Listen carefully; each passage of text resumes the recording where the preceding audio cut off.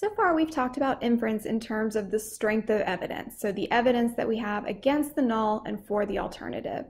Another approach uses a p-value to make a decision. So either you reject or you fail to reject the null hypothesis, basically turning this into a binary decision.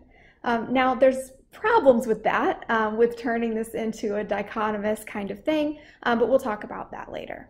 So to make a decision like this, you basically have to set a cutoff. How small does your p-value need to be before you are going to consider the evidence strong enough to reject the null? So this is called the significance level. This is just like a cutoff for deciding how small your p-value needs to be.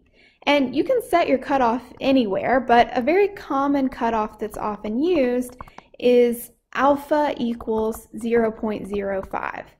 So basically, anytime your p-value is less than alpha, so maybe if your p-value is less than 0.05, in that case, you would make the decision to reject the null, and then your conclusion would be that you have sufficient evidence, right? You've set a cutoff, and this is low enough, so you have sufficient evidence to conclude whatever your alternative hypothesis was, right? You've rejected the null, and you've concluded the alternative. Whereas if your p-value is greater than alpha, greater than 0.05 or whatever that value is, then you would fail to reject the null. And since your p-value was not small enough, you say you have insufficient evidence. So insufficient evidence to conclude the alternative, right? You're always trying to reject the null and conclude the alternative. And this is a cutoff for deciding if you have enough evidence or if you don't have enough evidence. And in a Google form, you're going to do an activity to see how exactly the significance level alpha is related to the amount of evidence required.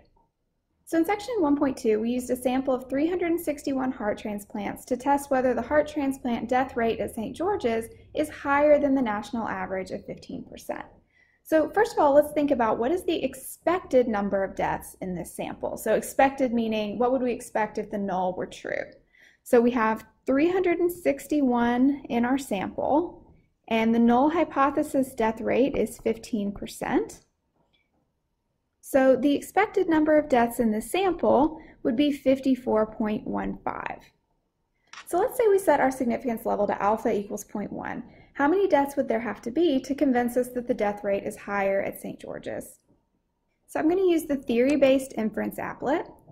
And notice that we're back to talking about proportions, right? Either the patient lives or they don't. And so that's a categorical data. We would summarize that with proportions. We're talking about 361 transplants, so that would be our sample size. And we're trying to figure out how big the number of deaths would have to be before we would find it convincing. So let's start low. Let's just do 55, just a little tiny bit more than expected. So we're going to do a test of significance. The national average is 0.15, so that's our null hypothesis value. And we're trying to see if the death rate is higher at St. George's. So we're going to change this to greater than and click calculate. So not surprisingly, with the count only 55, just barely more than expected, our p-value is very large, 0.45. Our evidence is very weak, so this is not strong enough. What if we change the count? What if we did 60?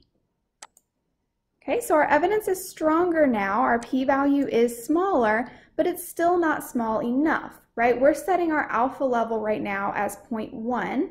The p-value is greater than the alpha level, so that means that we don't have enough evidence. So what I want you to do in the Google form is I want you to play around with these counts and figure out how big does the count need to be at each of the different significance levels, 0.1, 0.05, and 0.01. Then I'll ask you to make a general statement about the relationship between alpha and the strength of evidence.